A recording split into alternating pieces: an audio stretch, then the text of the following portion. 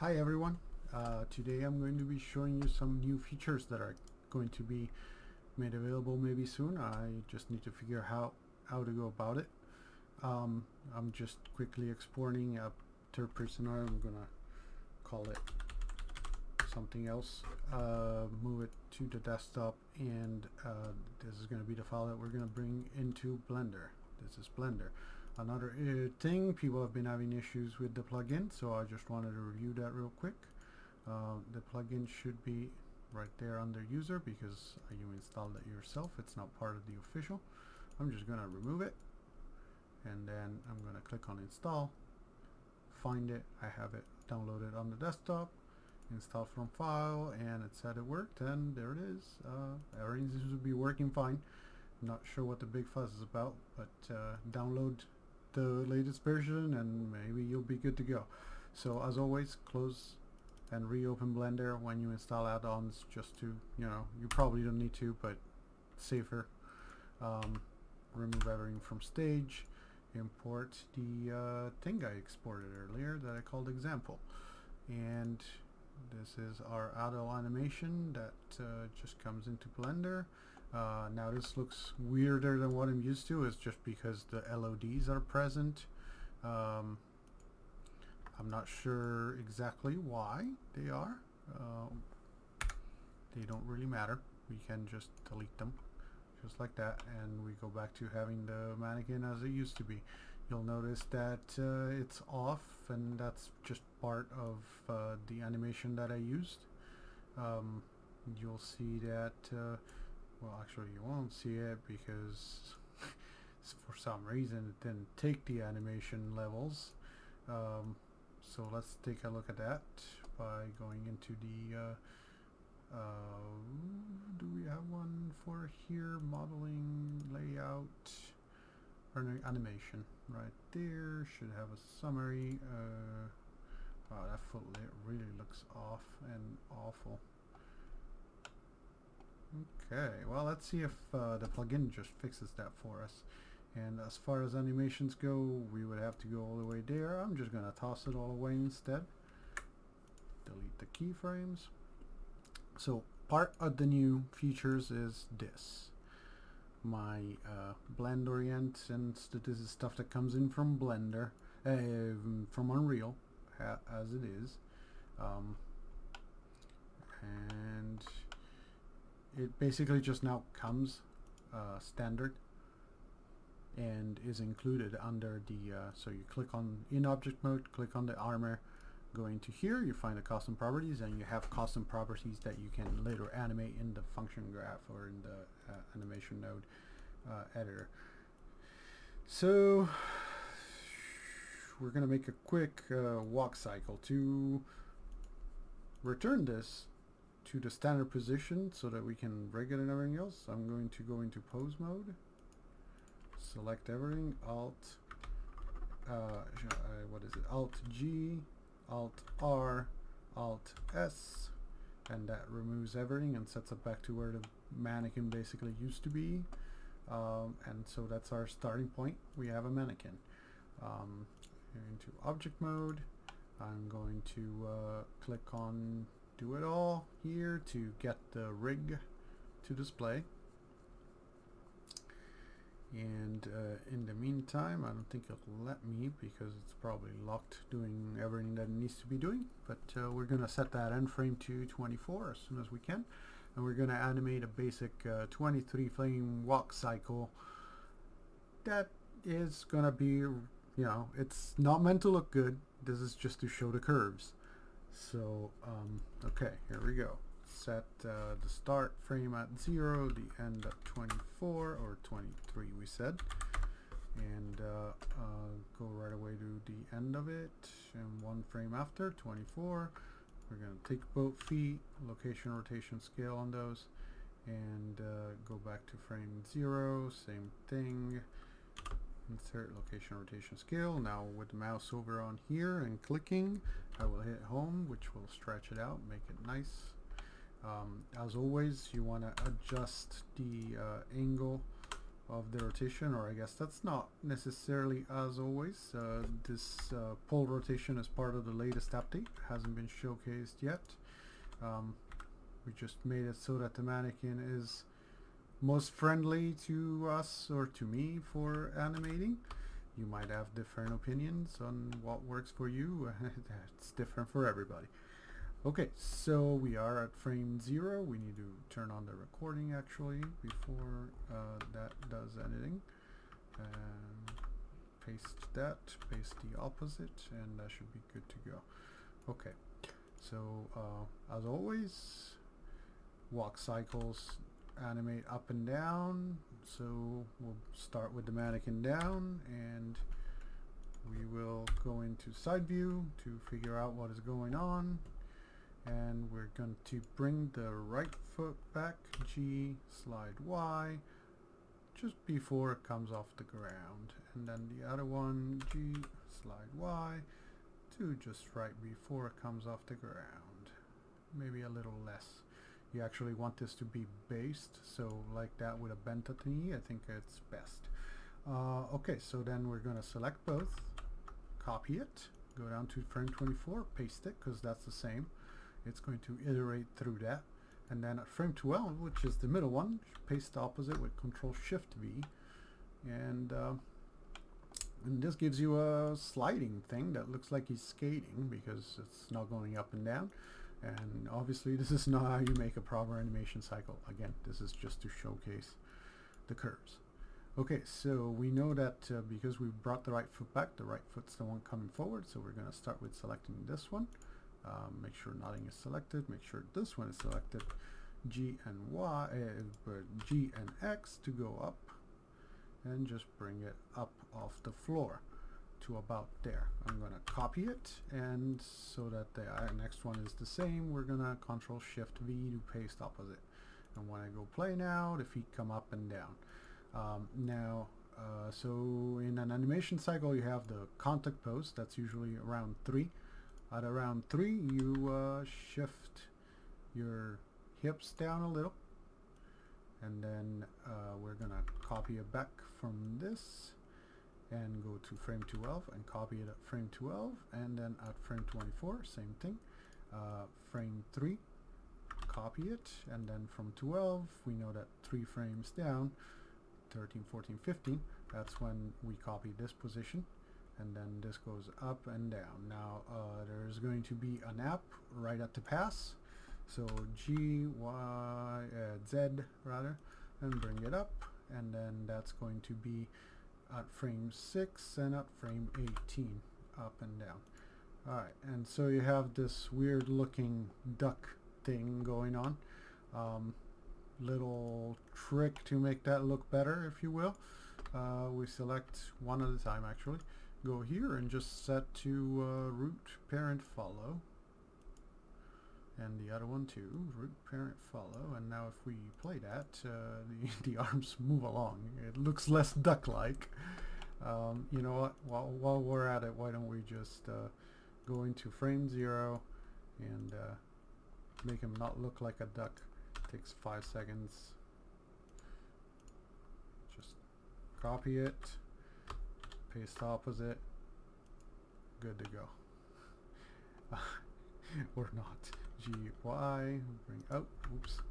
Yeah, don't do that while the animation is playing. Always go back to frame 0 and just have fun with it like that. And you know what, since I'm in it, why not just quickly rotate the hand out and select all of the fingers, but not the hand, which I think I misclicked there, and then scale to bring the finger, before you do that, select individual origins on that. There you go. Okay, so that closes up the hand. I'm going to select the hand again, copy, and then at frame 0 just paste opposite.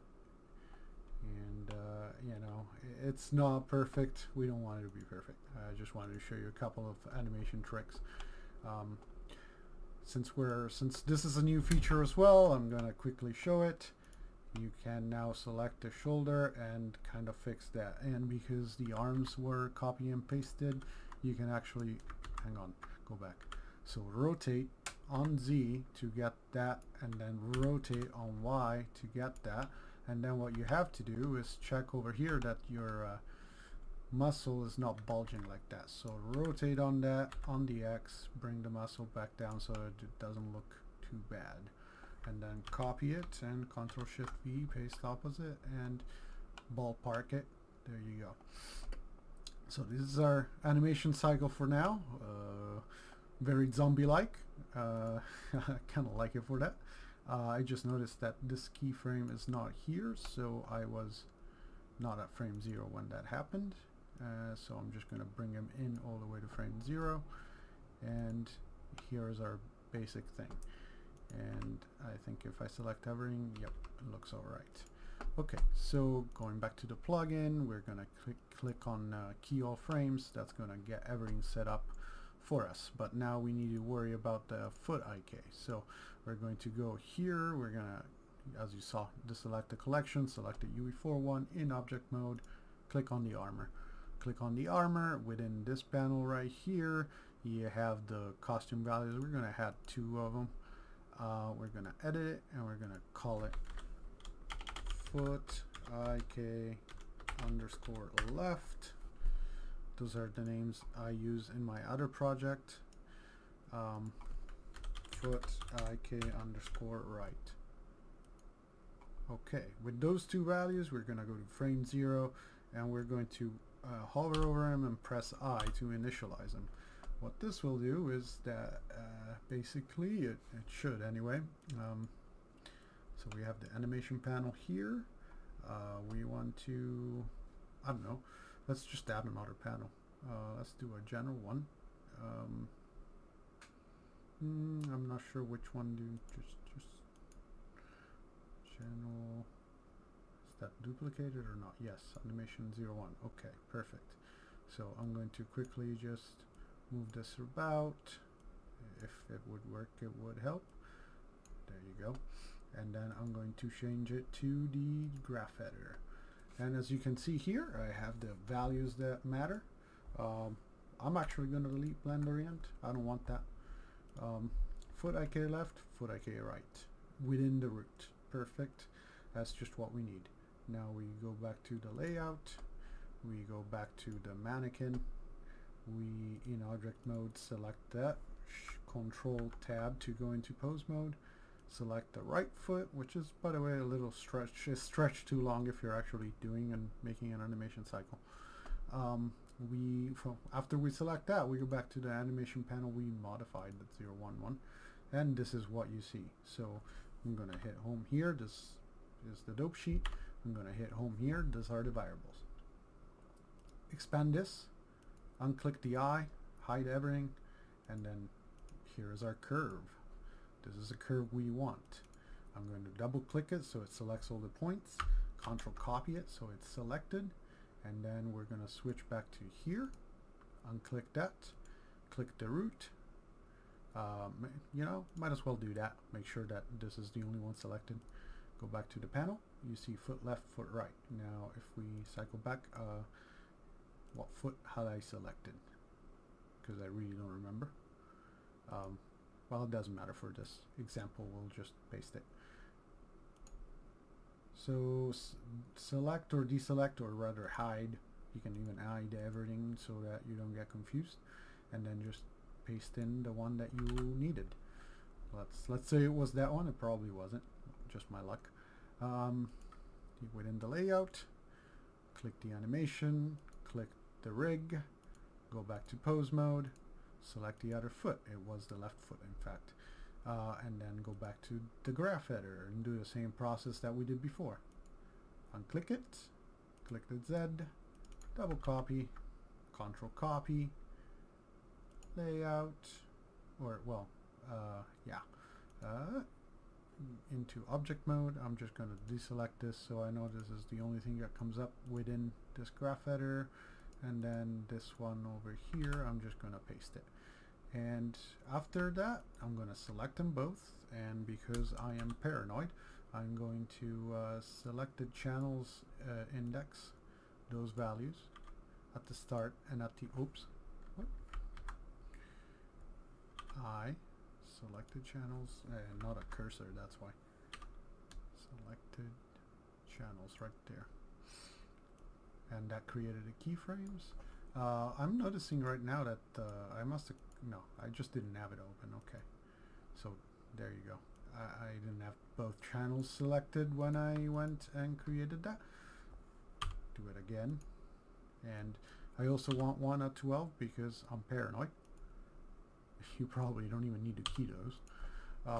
Okay, so with that being done, those are the default values. This is the animation tracks that are active.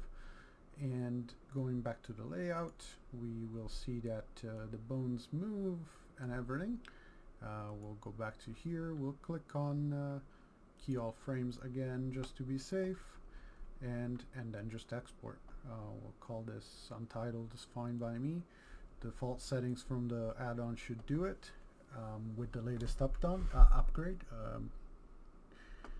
And after that, come back into here.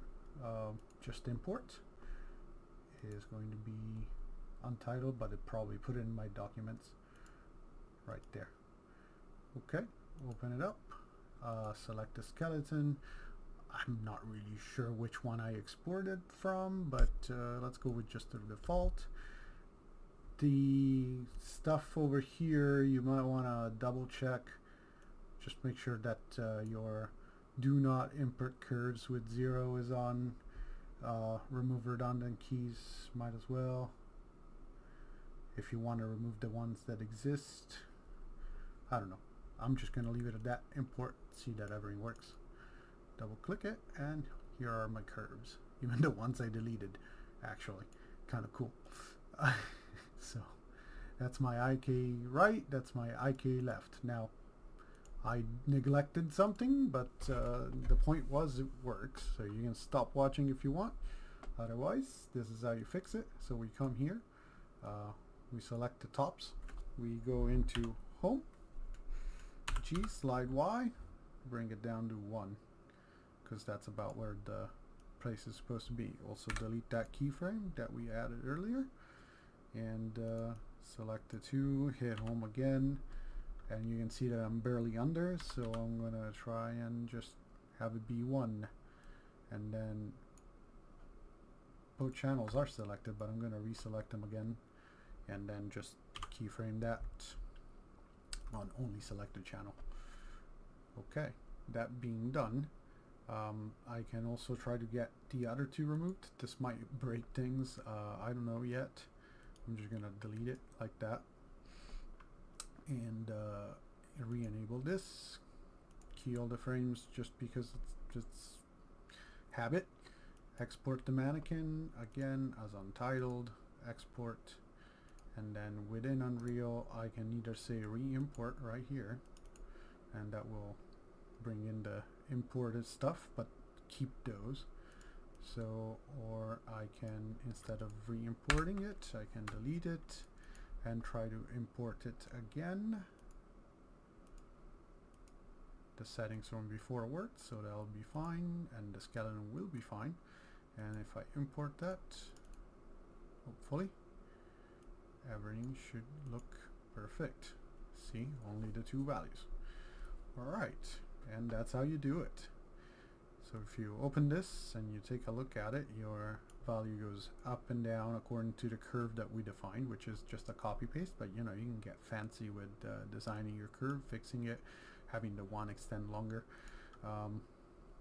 So yeah, that's gonna be coming up, maybe making it official at some point. We'll have to see what the Blender people say. Alright, thank you everyone for watching. Have a great day.